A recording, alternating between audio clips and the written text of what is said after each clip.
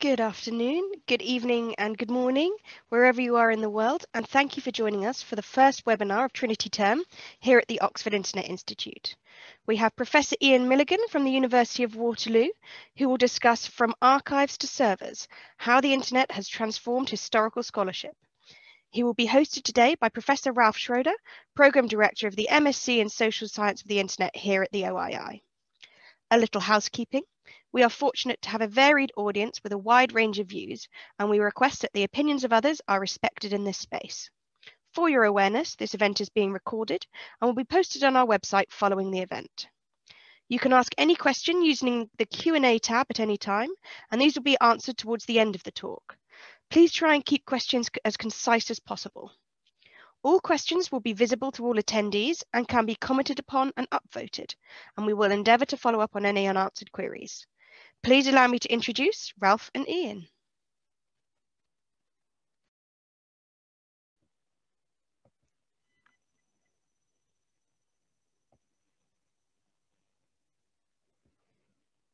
Right, hello everyone and welcome. As Isabel said, this is the first seminar in Trinity Term, and I'm very, very pleased that Ian has decided to join us. Again, he's professor at the University of Waterloo, and I think it's safe to say that he is one of the leading lights in the area that can be broadly called web history. He's involved in a number of different initiatives in this area. I got to know him because in an edited volume that he did with one of our colleagues from Denmark, Niels Brugger, he wrote a wonderful paper about GeoCities. And if you don't know what GeoCities are, you're probably a millennial. You might not be able to remember that far, but you should ask him in the Q&A if he doesn't mention it, what it is, because it was the very first online space that we kind of inhabited, I think it's safe to say. And it had a very varied and wonderful history and an even stranger kind of post-history. Ian will probably tell you about his fantastic new book, which I'll hold up here. Which is also devoted to this topic. It's History in the Age of Abundance. And I highly recommend it to you if he doesn't self-advertise it. But without further ado, I will turn it over to Ian, please. And I very much look forward to what he has to say. Wonderful. Thank you very much for that gracious introduction, Ralph. Let me just share my screen. Wonderful. Yeah, so thank you very much to Professor Schroeder for that gracious introduction. I also wanted to thank the staff at the Oxford Internet Institute for making this talk possible and making our webinar possible. And a special thank you to Terry Zhang, a student at the Oxford Internet Institute who I knew from my time at Waterloo when he was an undergrad, and he helped make this connection so that I could join you all here today. So thanks to you all. What I'm going to speak about over the next 30 minutes is From Archives to Servers, or how the internet has transformed historical scholarship. And the launching pad to this is really my last project. So the book that Ralph held up, History in the Age of Abundance, looked at the impact that web archives, such as the Internet Archive, were going to have on histories written about the post-1996 period. But at Q&As, I was often asked, I'm not a web historian. I'm a historian of, the Italian Renaissance. I'm a historian of medieval England. My work has dramatically changed too. Or a 19th century Canadianist in my department would come to me and say, what you're talking about the Internet Archive and web archives is transforming my work too. And so what I'm talking about today is part of my next project, which is under contract with the new series at Cambridge Elements, looking at the transformation of history in the digital age, and looking at what does it mean to do history in the 21st century, whether you're studying the 14th, the 19th, or the late 20th centuries.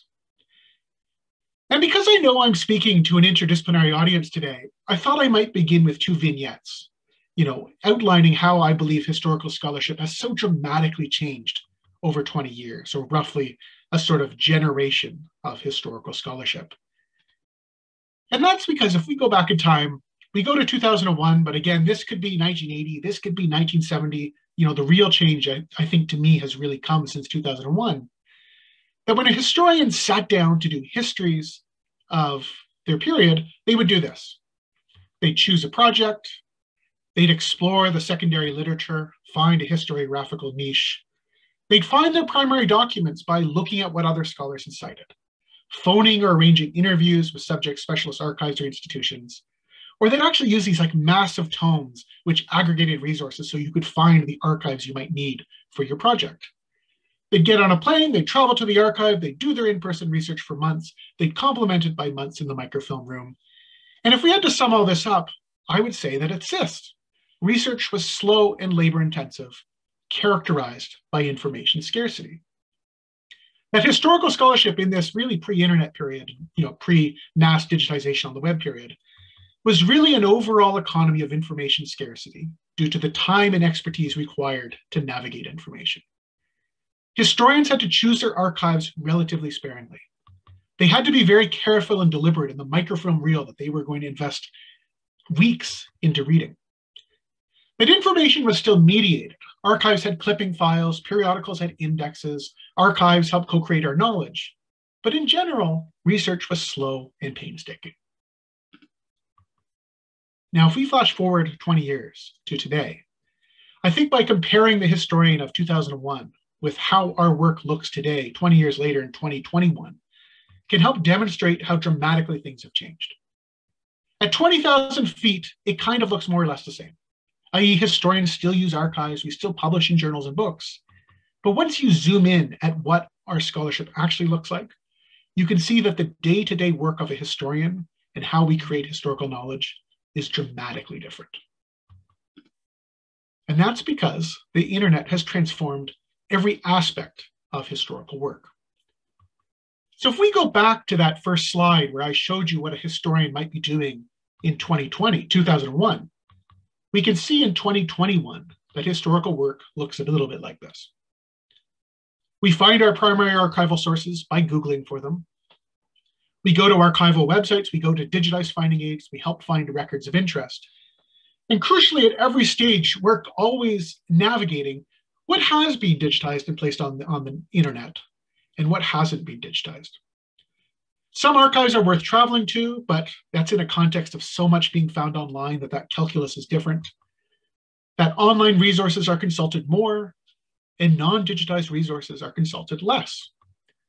And then even then, when we actually get on that plane, we travel to that archive, we take thousands of photographs, and then we read them at home, we sit in our home offices, we spend a week at an archive instead of a month, or a month instead of a half year. That really most of our sources are coming in over a network. That historians are approaching our sources through the power of search. We're using keyword search rather than expert indexes put together, rather than, as I'll show, hopefully in an evocative example shortly, rather than skimming, which is nearly impossible in our current information interfaces. And that we tend to consult the digitized rather than the most relevant. And I'll explain this in newspapers. We cite digitized newspapers far more than we cite those that are still on microfilm.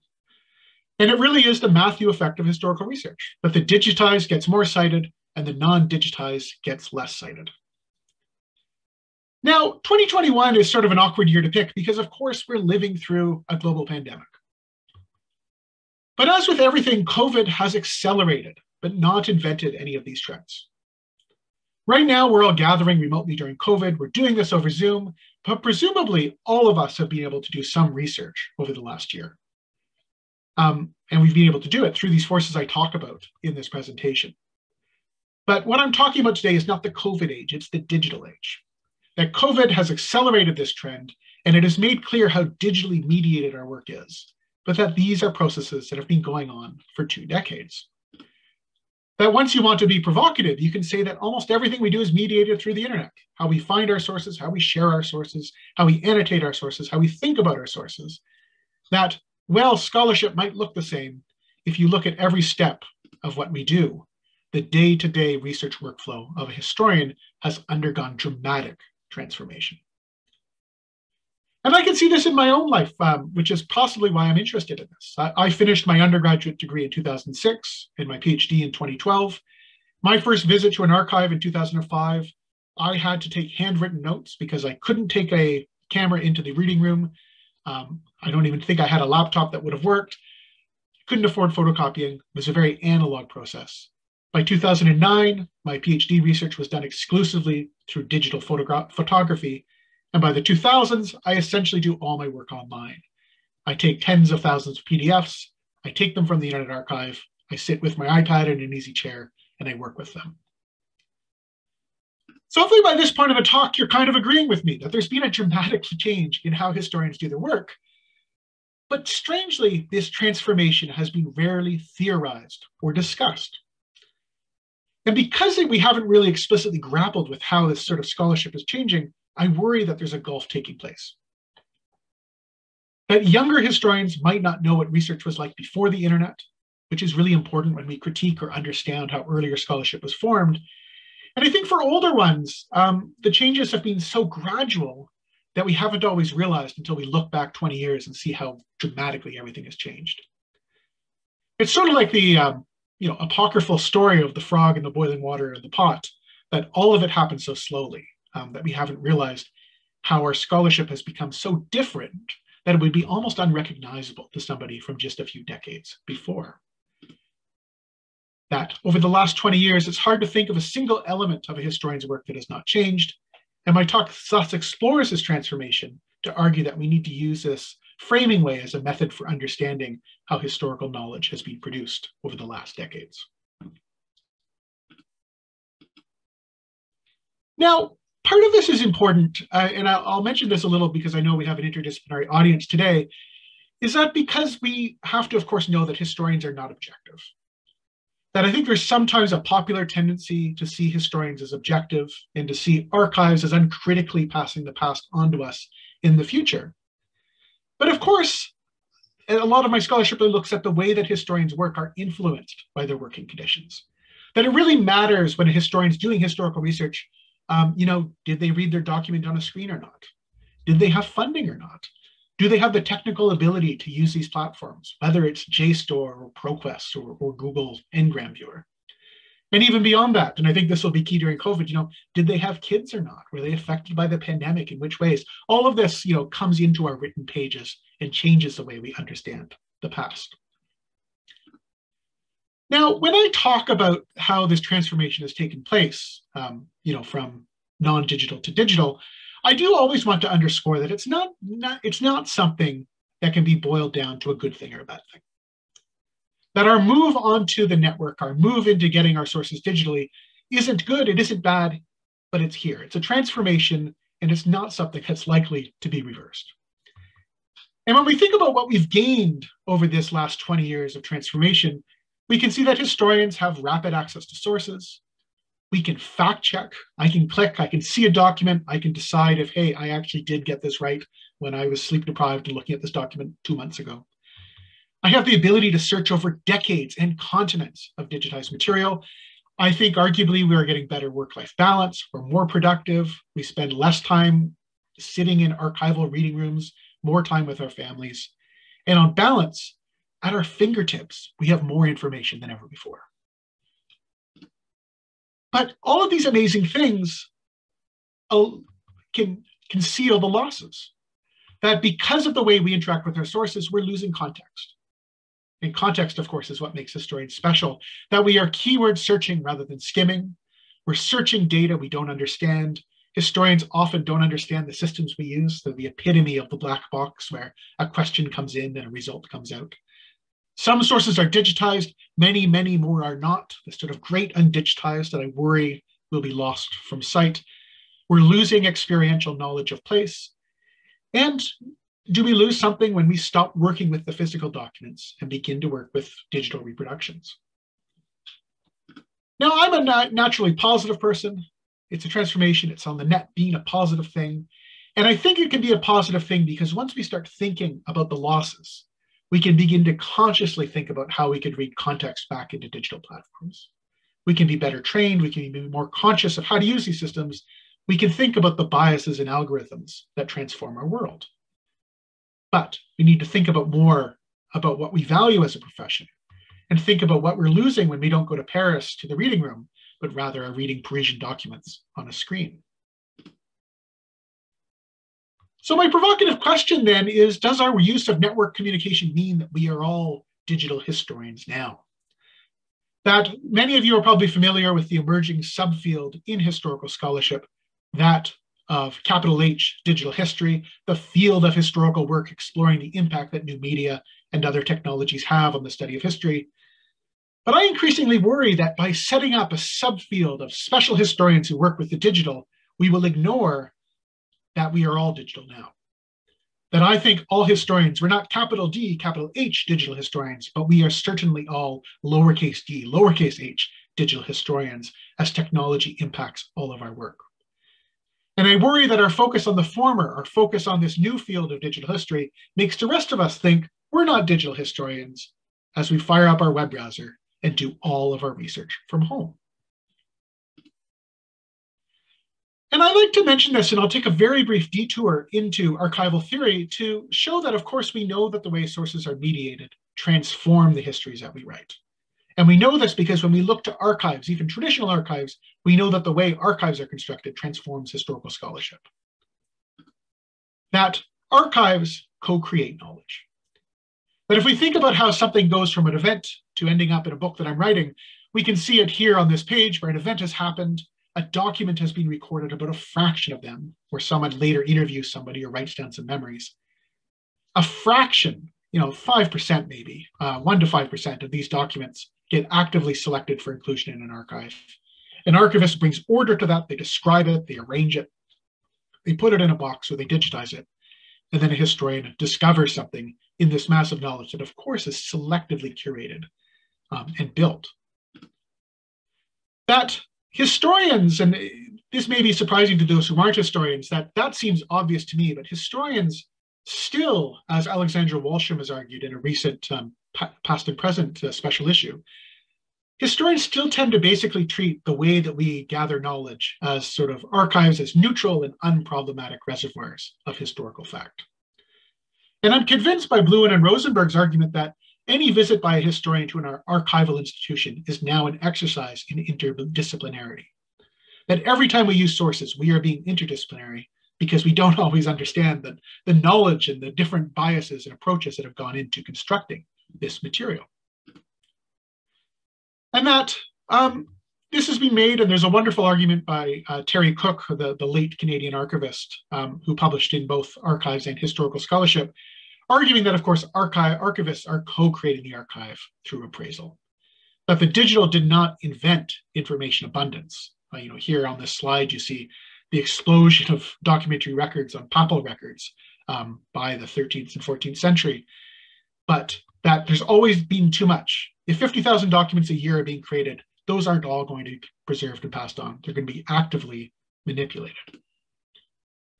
And we see this, and this is my last slide in our little detour into archival theory. Our archivist colleagues, of course, have realized this for years. Their early approaches tended to see archivists as archival custodians, so sort of handmaidens of history, passing information uncritically on to the present. But by the 1970s, there's this idea of post-custodialism, that we have activist archivists who are transforming and shaping the record. And technology is challenging this archival theory yet again. So this detour then really is just to underscore that just as archivists and archives have mediated the past, surely so too do the new internet-based workflows that we use in the digital age. That just as archives influence histories, so too do digital platforms. Now, at this point in the talk about the halfway point, let's go into detail to a few case studies to see how this transformation has played out, to see what it looks like to use these systems and try to do some research and how these platforms skew the way that we do our scholarship. And I think the natural place to go in this talk is, of course, newspapers. Because newspapers over the last 20 years have seen probably the most dramatic change in how we do scholarship. Because in 2001, and really 2001, as I'll mention, is when the first newspapers are digitized. If you wanted to look at a newspaper, you essentially went to microfilm. So you'd go inevitably to a dark basement, probably because of the weight of microfilm machines, but in my case, always basements. You'd go to a dark basement, you'd get a reel off a rack, and you'd put it into the machine, and you'd slowly, painstakingly scroll forward, forward, forward through hundreds and hundreds of pages of microfilm. It was time-consuming, it was boring, it was really a good chance to listen to music, but in doing so, you learned a lot about context. So as someone who spent months doing microfilm, you're cranking through, it takes you forever to find the hits that you're looking for, but as you're going through, you might see, hey, there was this global event. Oh, really, people are talking about in 1973 about this incident. And hey, my document is on page 19, or my document is on page 3, and that tended to be a page where prominent activities is, you just basically get a sense of what's going on. The tenor of advertisements, the relative placements of columnists or articles, etc. But starting in 2001 and accelerating in past the 2010s, historians have dramatically switched away from that towards keyword searching. And I was curious about this during COVID. I asked our university librarian, University of Waterloo, we're a big university, about 40,000 students. And I said, has anybody in the last 18 months tried to use the microfilm machine? And she said, one student, your student, who you forced to go look at microfilm. Otherwise, these machines have sit unused during our entirety of the COVID pandemic. And that's because nobody's using microfilm. We're using keyword searches. We go here, we type in our search terms, and we find information. But the problem with it is that it seems like you're searching everything. It seems like a perfect interface. It seems like a perfect replacement for that microfilm sort of workflow. But of course, a lot of stuff is missing. So I'll provide this example. This was from, this is a search I did a few months ago. I was giving a talk at Queen's University in Canada, where I did my undergrad. One of the famous moments in Queen's University's history was President Roosevelt came in August of 1938, gave this famous speech. And if you listen to the official history of Queen's, it was sort of where the Second World War was decided. So I decided, let's pull up some newspaper articles for it. I typed in the words Kingston and Roosevelt, and I received no hits. And I said, why is this? This is one of the most significant events, arguably in Canada in August of 1938. Why is there no discussion of this speech by the American president? So then I dug in and I found, actually, if we go to 1938, we see that August of 1938 is entirely missing. That for some reason, there is no digitized information from August of 1938. That's my initial thought was maybe it was the Great Depression. Maybe they stopped publishing for a calendar month. That's not true. I went in to look at the September issues, and they were referring back in the letters to the editors about articles written in August of 1938. But crucially, if the historian was just sitting there, was just doing keyword searches, was just reading the hits they had, they would have no clue that an entire month was missing from this database. That this was the first month I went looking for because of FDR and this sort of historical moment, and it makes you wonder what other gaps there are. That the data is incomplete, but search makes it feel complete. So you begin to miss things, but importantly, you don't know that you're missing things. And of course, the data that you're searching on is also created. It's not being painstakingly manually transcribed. It's created by optical character recognition. The implementation we're seeing here was actually the first newspaper in the world digitized was the Toronto Star, but it's 20-year-old OCR, doesn't catch line break hyphenation. Even if we took the best case scenario of 98%, that's word accuracy is about 90%. That people are using these databases, they're missing a lot and they don't know. But we can't blame them because once it comes time to actually use the scholarship, you can't really skim it. And so here I am, I decide I want to do what I did in my PhD. I want to read a bunch of newspapers from the 60s. This would be me sitting in the basement looking at 1968. Let's go here to September 1968 in the Toronto Star. We load it up. And you'll see from my sort of exploration on this web browser here that it's really, really challenging for me to go one page at a time. So here I load up. We can see that first page. For some reason this day, the forward button interface isn't working. So I have to start manually going into the pages.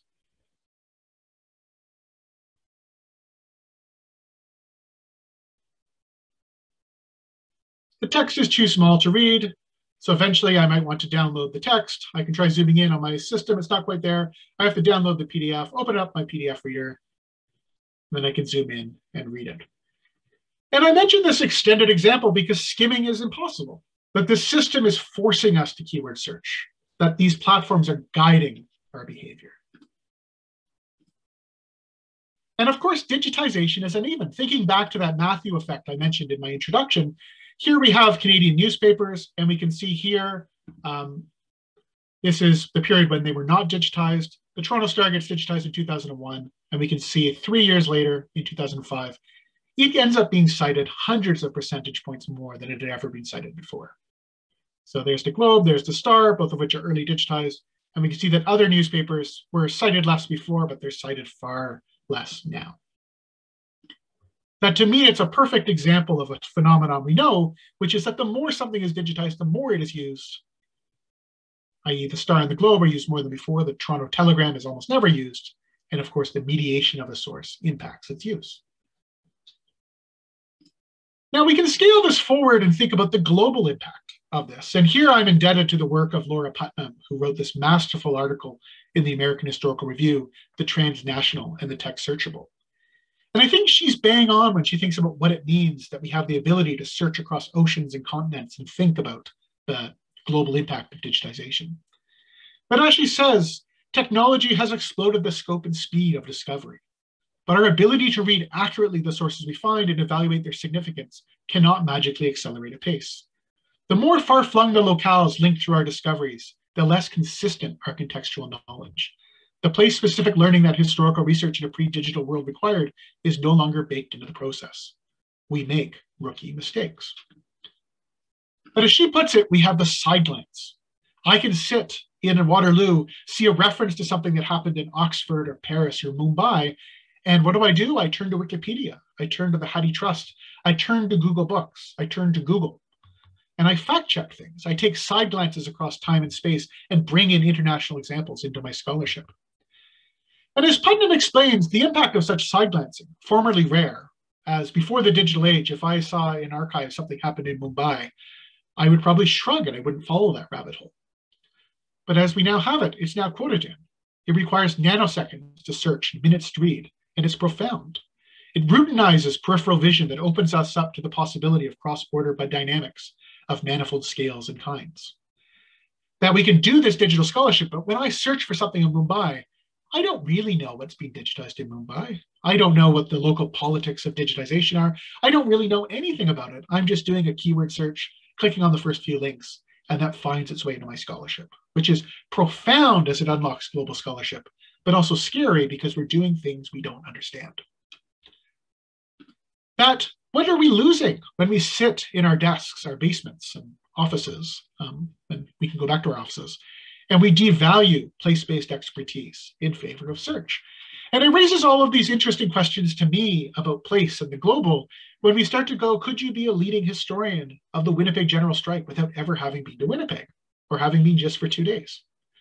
Can you be a Nigerian historian without having been to Nigeria? And what do we gain or lose when our interactions with archives are measured in clicks? What about our relationships with fellow researchers, with libraries, with archivists, etc.? And of course, it's so important to remember that as so much becomes digitized, still, it's just the tip of the iceberg. Most things remain undigitized. That just as the Star and Globe are used more than ever before, so too are the digitized archival resources. They're digitized because they're popular, so they're put online. People in the archives profession are surprisingly driven, like all of us, by metrics and hits and proving to their managers that they digitize this right collection on their annual report. But that means you don't digitize things you don't think people are going to read. You digitize things that people are going to read, and you shape scholarship accordingly. So as I approach the end of my talk, let's take stock of this. Our work in archives has been transformed. We're profoundly affected by what's online and what's not. And our work in digital newspapers and other digitized resources is transformed as we're drawn towards the digitized, but our platforms drive us away from contextually aware research, influenced by algorithms we don't understand. So what should we do? Well, I always like to end I have 3 minutes left of my talk, so I want to try to end with some broader points of how we might begin to change the humanities to sort of overcome these barriers and get us back on the gain side of the ledger. And I think, first of all, it's realizing that, our level of digital literacy, and I talk about history, but it's really the humanities more widely. We need to realize that all historians have been transformed by these forces, whether they are digital historians or not. That all of our sources are mediated through technology, and that consciously thinking about this, citing our mediated sources, will make us better and more transparent historians. That historians shy away from methods, we hide them in our footnotes, and our editors try to get rid of them. But we need to be conscious in our writing about, hey, I chose this archive because of COVID. I chose this archive because it was digitized, and here's what I might have lost by opting for the convenience and the breadth of the digitized sources rather than the unfeasible conventional research. That we need to recognize that interdisciplinarity is core to all of us. That it sounds silly, but I think really using a search engine or a database, once you start thinking of it as an exercise in interdisciplinarity, just like when you think of going to an archives as engaging in interdisciplinarity, that's important. That we need to read the literature, we need to talk to librarians. That for historians, we still think in geography and not method. If there's historians in the room, we are American historians, we're British historians, we're Canadian historians, and that means methods falls in the cracks. So we need to foreground method. We need to think about digital literacy. We need to think about methods. And we need to think about what it means to be a historian that isn't about time and space, but is about craft and algorithm. That we need to change how we train. Our required undergrad methods courses in North America are relatively rare. Graduate education is all about content, not craft. We do all of our training, and I'd be curious if it's different in the UK. I don't think it really is. We learn through an apprentice model, which is great, but it means you're taught by somebody who came up through the system 20 to 25 years ago and may have missed these sort of major paradigm and medium shifts. That, as I say here, some of this is happening in dribs and drabs.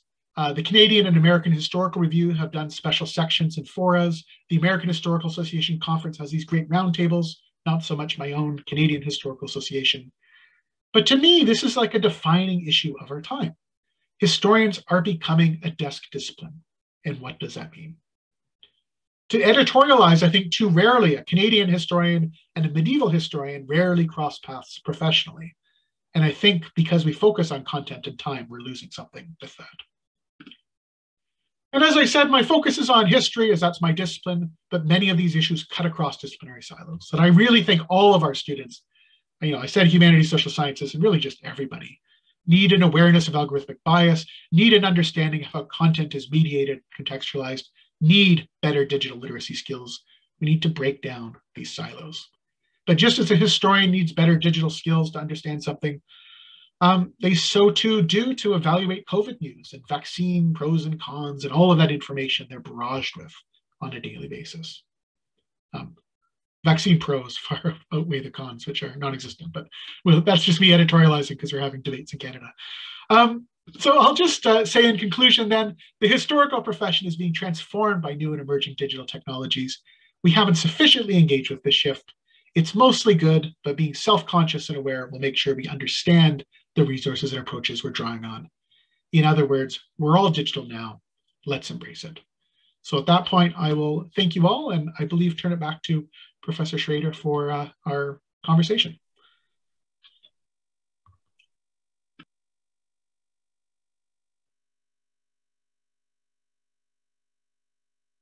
Oh. And I have lost my camera, so I will just speak for the moment at least. Thanks so much, Ian. That was really great. We have a number of questions already, so I will not take my prerogative as the chair and as the first one, because I have several in reserve, so to speak, but I will just start straight away. And really, you've given us fantastic food for thought. Can I ask you, Terry Zhang actually asked you the first question. So he wants to know, how do we address the "we don't know what we don't know" problem? Okay. That's a good one to start with, I think. Yeah, that's a great question. Thanks, Terry. Thanks again for also making these introductions. That's a really tough question.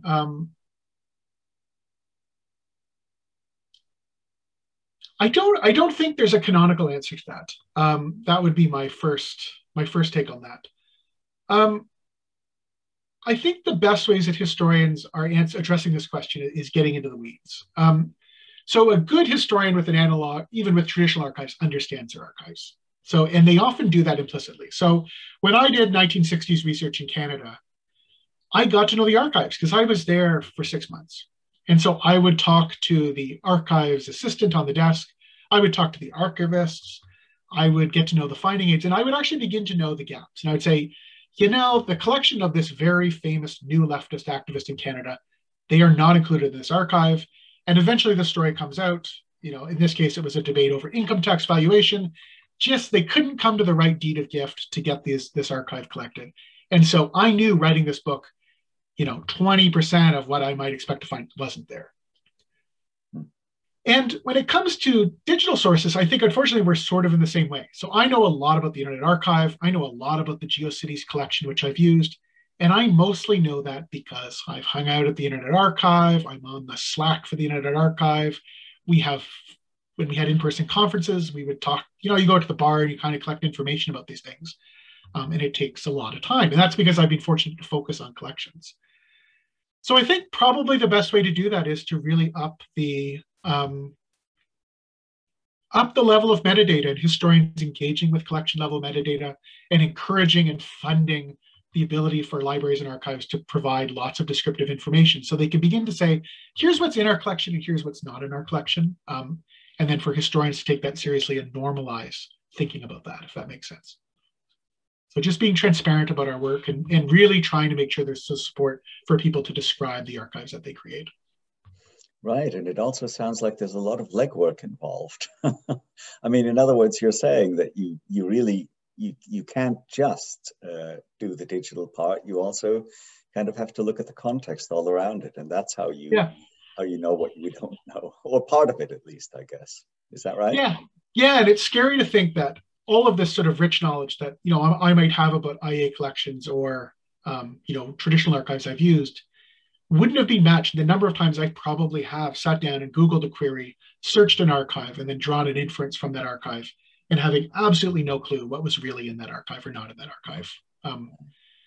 Yeah, and I think it's on both of us. It's on archives and libraries to provide better metadata. Funding is such a problem there. But it's on us to critically think. When I do that Google search, or I play around in the Hattie Trust or on JSTOR ProQuest, just think about, okay, what's here, what's not? What am I actually doing? And it sounds simple, but it's really, really hard because search is such a part of our life. Yeah. Thanks. That's great. Let's move on to the next question, which is equally good, I think. That is, I mean, you've kind of addressed it, but I think it's worth kind of pinpointing you on this. Is digital history coded by the winners? Yeah, by that, I know it's for an anonymous attendee, so it's hard for me to unpack that.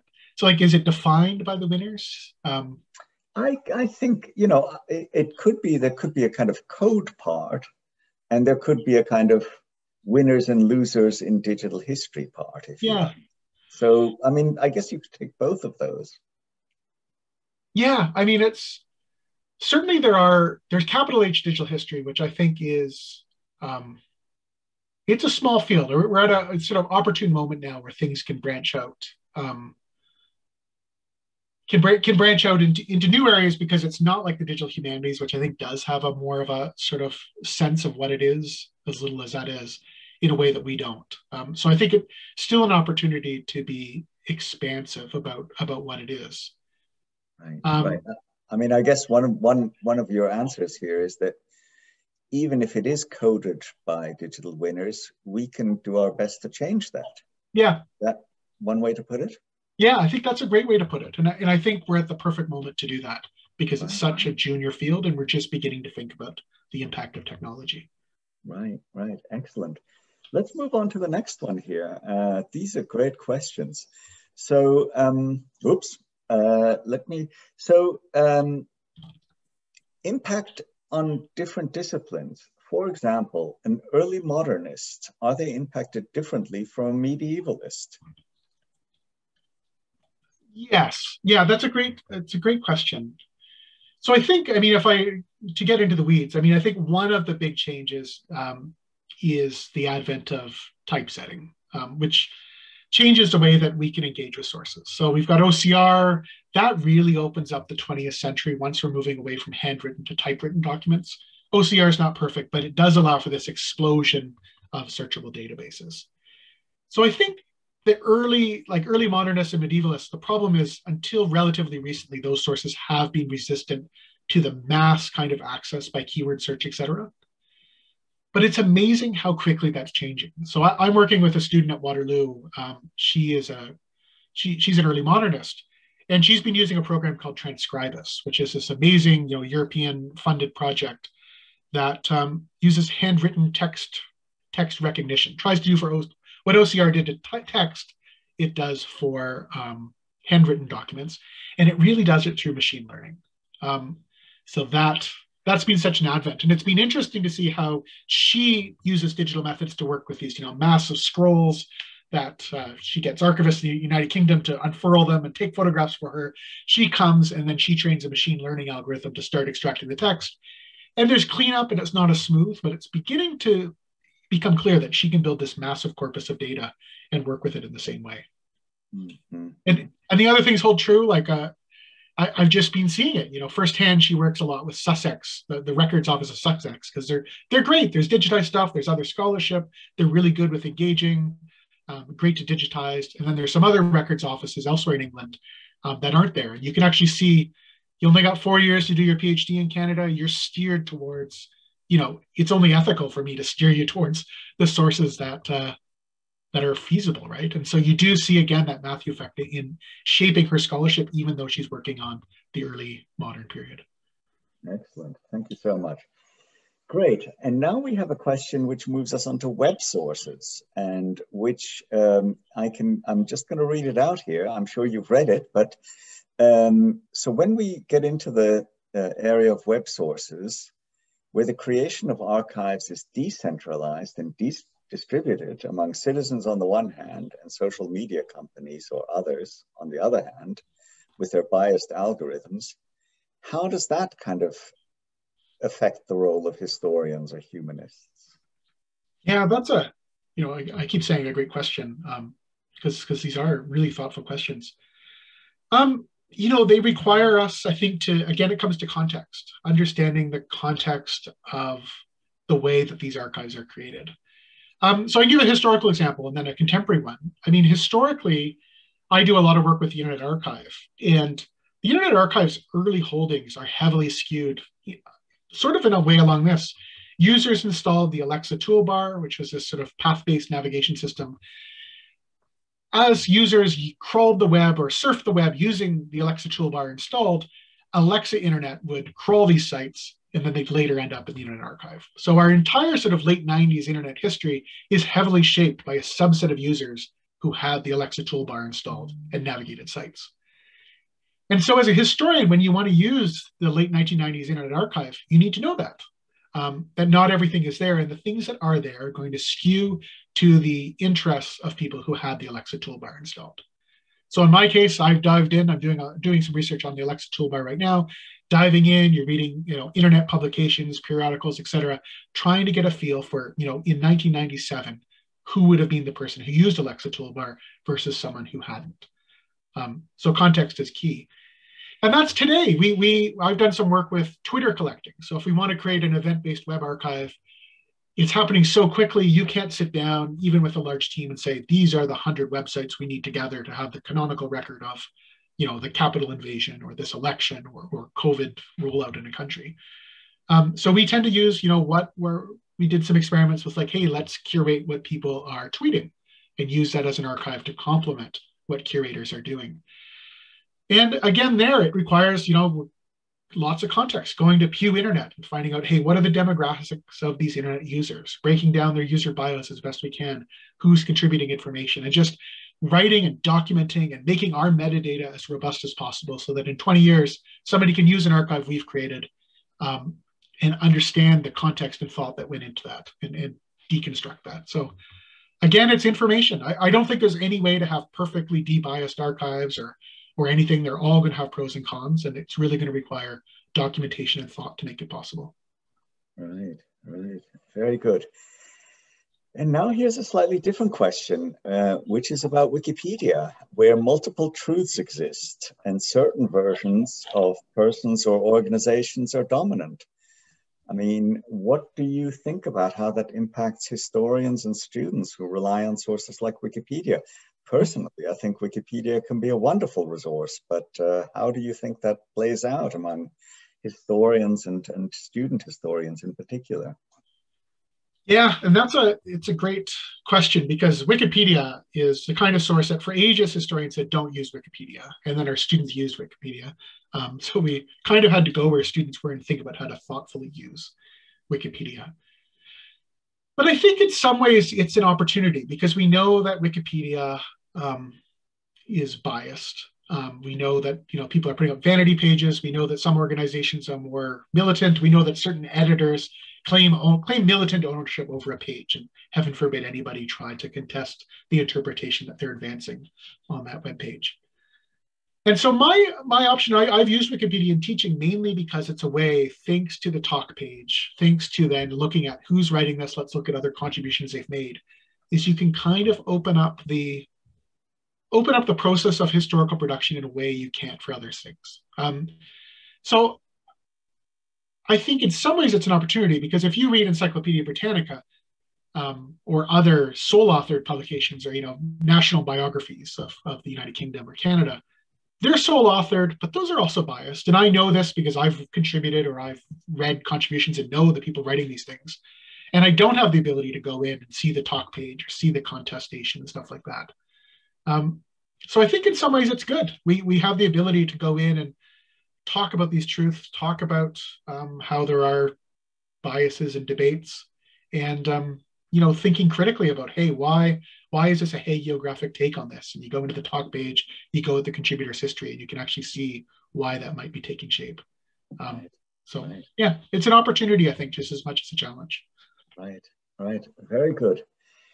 I'm going to take Erica's question here next, whose question is a very practical one. I mean, if you have an interdisciplinary research topic, how do you know which department to apply for a PhD program? And, if I can just jump in there myself, OII would not be a perfect place for many topics, because digital history is unfortunately, well, it's somewhat represented, but it's only partially represented. And I know Catherine's in the chat, or a participant, but where do you go, Ian? What do you think?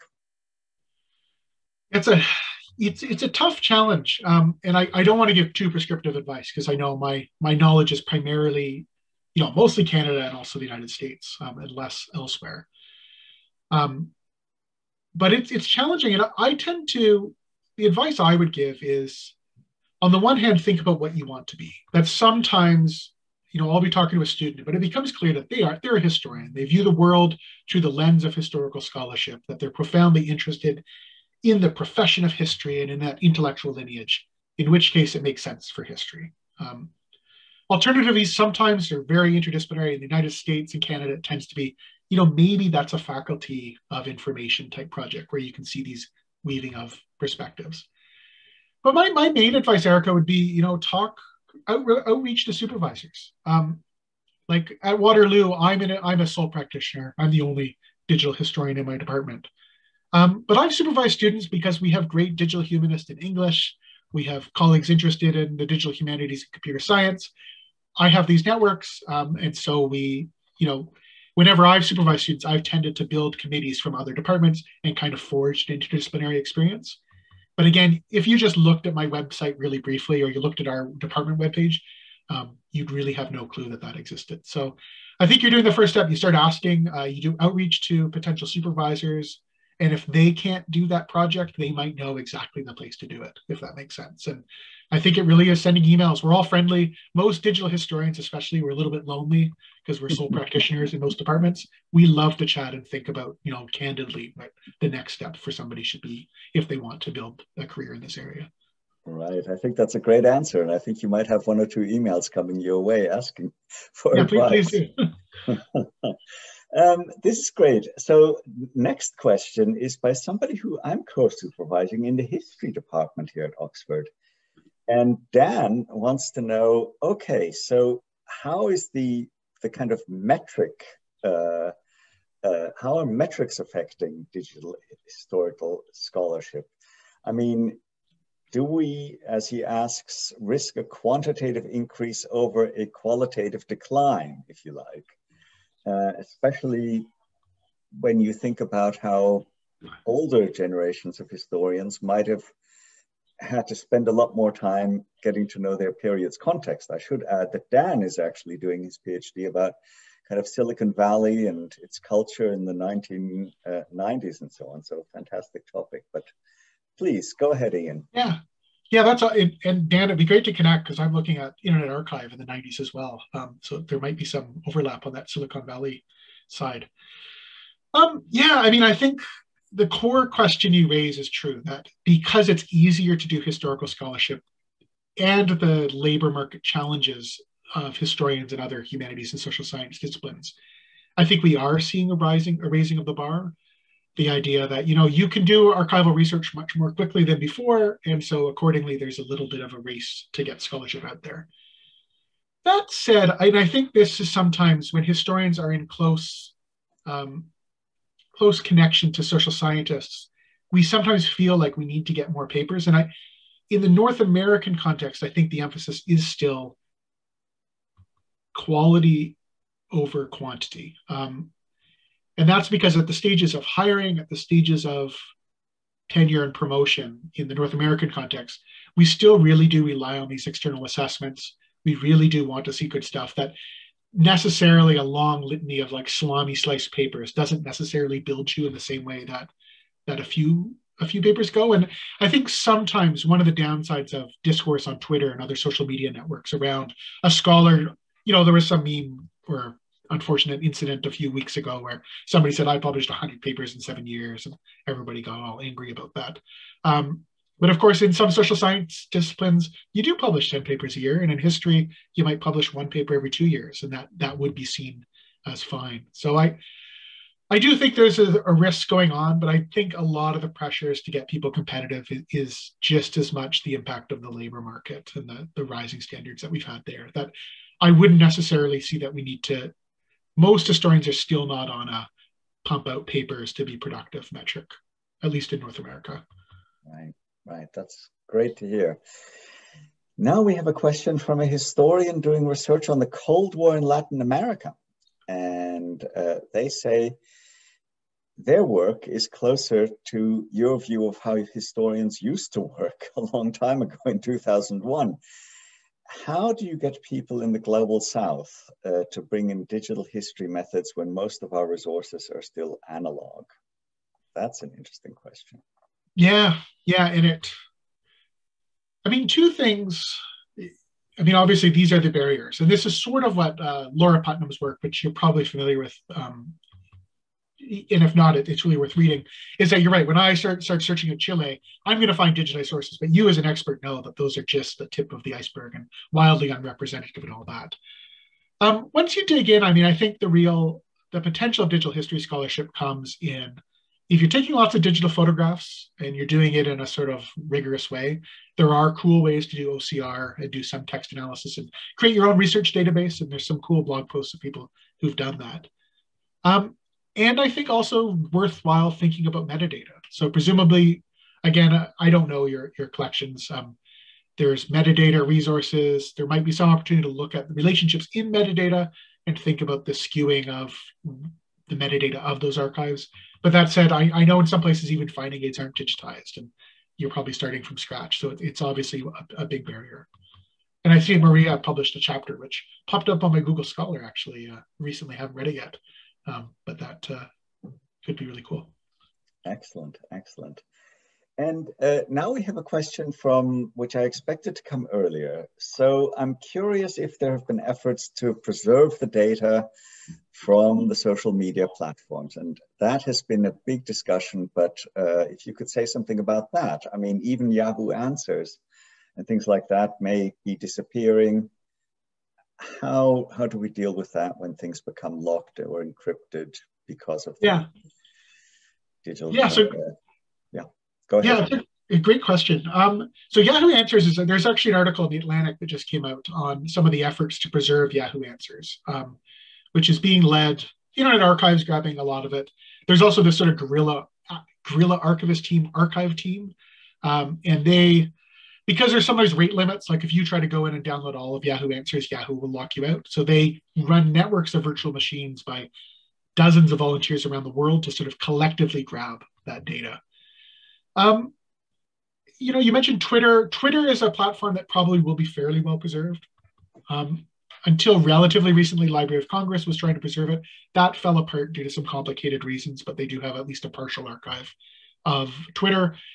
And lots of people are collecting data. Twitter has a very robust API, and there's lots of sort of collecting going on by social scientists and humanists all around the world, and computer scientists and fire hose training sets and that sort of thing, because Twitter, except for locked accounts, is really amenable to mass harvesting. WhatsApp is a neat one because I think of WhatsApp as sort of like private Facebook. WhatsApp is probably not going to be preserved, sort of like your email. You might see individual people who are curating their digital footprint might donate that at some point, but as a mass scale, I wouldn't expect that to be preserved. And I would think the ethical problems of all the private WhatsApp chats in things like that to raise insurmountable obstacles. So, it's sort of like my text messages. There's some possibility that one day my text messages will end up in an archive if I become famous or something. But otherwise, I would expect those to all be private and would be massively curated in any case if they ended up. Yeah, and I think just in general, I'm working on this, but the Internet Archive and the national libraries around the world have really been taking a leadership role in preserving digital data for the last 20 years. So often we look to the Internet Archive for a lot of leadership, but also the British Library does amazing work, the BNF does amazing work, many others do great work to preserve all this material. Yeah, thank God for the Internet Archive. Yes. I think that's worth repeating often. We just have time for a few more things, and I'm just going to take a few more things here at once. The name of the software for transcribing text into digital that the early modern student is using, that can probably be answered quite quickly. Yep, yeah, so Maria's right, that's Transcribus. Right. And they are, though they have a payment model, they are also free. They're very open, I gather, to working with doctoral students, and you can get tons of credits, so they're really great to work with. Right. And there's a long question here, but I'll just cut to the chase. How does one introduce the people who are doing only remote work and digerati, as they're called here, to research on actual paper-based publications? Yeah, it's tricky. I mean, I think of the way that I work, and you can see the sort of benefit to print materials is, twofold. I think, and I try to get my students to go to a physical archive at some point just to see what it's like, even if, as Jack mentioned, they're mostly doing remote work. But I also think, the Internet Archive, which is getting even easier to work with as researchers, they have a lot of complete collections. And so that can often be a really good gateway. Is if you work with the Internet Archive, it's still a little bit tricky. You need to use your Python library or some command line stuff, but you can download an entire collection. And then, so I download an entire collection, I put it on my OneDrive, I then read it on my iPad. And I find that really good because it's just everything. I'm not doing keyword searches, I'm doing collection level skim. And it sort of introduces you to go, hey, there's actually something to benefit to me reading thousands of pages of documents and not trying to keyword search it. And, that might encourage somebody to next go in and look at a physical archive. Right, interesting. And we have the last question, which is actually a rather futuristic one. You've seen it. But can we conceive of a post-human archive? Would you find it important to consider translating archiving history for alternative intelligences? Interesting. That's cool. It'd be like a science fiction book in some ways. I don't really know. And I think it's so hard to know what the future holds when it comes to that and how to structure our data that I think it's always important to keep an eye on new technologies. I've taught a course on artificial intelligence with some colleagues, for example. And it's just good to know what's going on so we can think about future-proofing our archives and keeping it, in a preservationable and accessible format and trying to stay away from proprietary file formats, things like that. So just future-proofing and, thinking archive-ready material might help with these sort of, interesting conceptualizations of an archive that might come in the future. Right. That's a perfect answer. And a perfect note to end on, and almost on time. Ian, thank you so much. You've given us a lot of food for thought, and we really look forward to your Cambridge Elements book too, which I think will kind of open up all these debates and raise new ones as well. So that's really excellent that you're even thinking of the next book already. Thank you again. I'm going to clap. I know you can't hear other people clap, but we will hopefully see you again after the pandemic. And thanks again for a wonderful talk and for enriching us with digital history. Thank you. Bye-bye. Wonderful. Thanks Thank you to very our much. audience for great questions. Yeah. Thanks, everybody. Thank you Thanks. both so much. We really appreciate everyone coming along today, and thank you so much for such an engaging talk that you did there, Ian. So we really appreciate it, and thank everyone for attending as well. And you'll receive a follow-up email in due course. And the OII is hosting our next webinar on Wednesday, 5th of May at 5 o'clock UK time, where we will speak to directors of the OII, past and present, in a celebration of 20 years of the Institute. So a perfect opportunity to ask questions for those who have been there from the start all the way through to the 20 years old this year. So please do visit the events page on the OII website to sign up and join us. Thank you again, everyone, and have a wonderful day.